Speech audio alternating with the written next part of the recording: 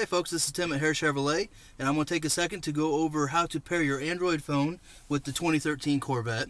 So first thing you want to do is start a search for device on your phone, and then I'm going to show you the process. You have to actually interact with the car. So you're going to push the Bluetooth button on the car here. Ready? Bluetooth. To pair your Bluetooth device now, say pair. Otherwise, say no. Pair. Pair.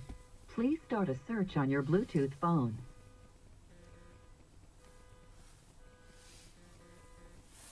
Once the search is complete, select your vehicle on your phone and then enter the code 9390. Again, the code is 9390. Please say the name tag you want to give this phone. Tim. About to store. Tim. Does that sound okay?